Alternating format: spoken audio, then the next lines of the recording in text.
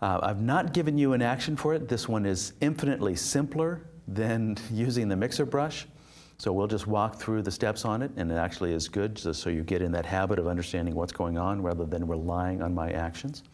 So I'm going to come up here and I'm going to use what would be the paper for my watercolor paper that I'm going to paint on. In this case, I am going to use a watercolor paper texture, even though I may print it out on watercolor paper. Let's say that this is going to be a greeting card. So it's not going to go on watercolor paper. It's going to go on a traditional coated stock offset lithography, printed out by the zillions. I'll retire on this image and be in Tahiti before you know it.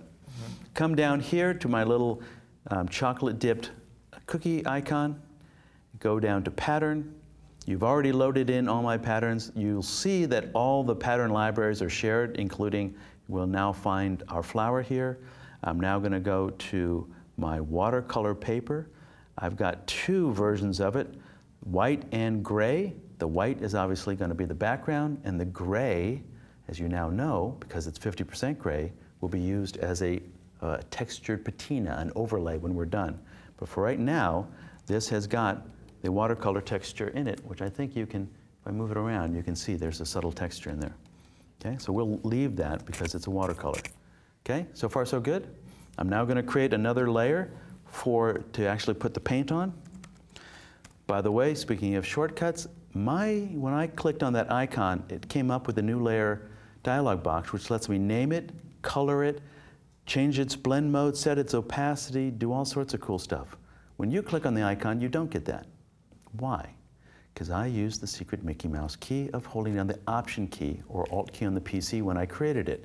So if you want to streamline the process, holding down Option or Alt when you create it will automatically, for all layers, ask you what would you like to name it, what blending mode, what opacity would you like. And in this case, I'm going to come up here, we'll say Paint. I can take that opacity down a little bit, even at this point, because that's going to, no, actually for that one I won't. When I created this pattern fill layer at that point, I could bring down the opacity just so I can see that the flower before. So I'm ready to go. There's no special secret to these layers like there is with a mixer brush. They're just good old-fashioned layers. There's nothing secret. The secret is that I put the photograph into the brush because I turned it into a pattern, and I told the pattern stamp to use that.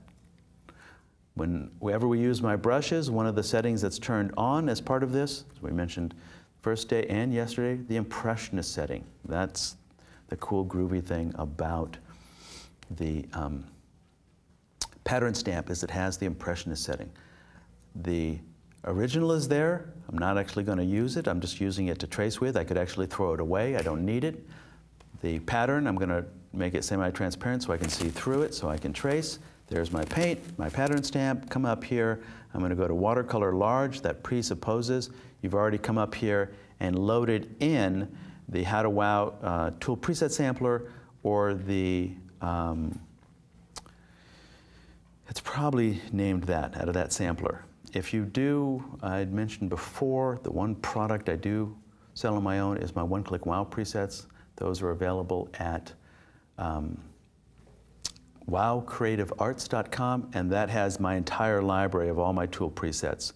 Shapes, patterns, art history, crop, image fix brushes, marquee tool options, and 900 other presets, patterns, actions, layer styles, etc. Okay, so this is a high-res file, so I'm actually going to increase the size of my brush a little bit using that square bracket keys. Let's turn off our green arrow, our green circle, and I'm going to come up here, and just as we mentioned before, I'm going to paint in washes.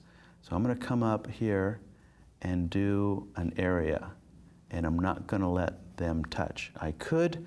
Someone brought up the idea, couldn't you just do them on separate layers and therefore they could touch? Yeah, you certainly could.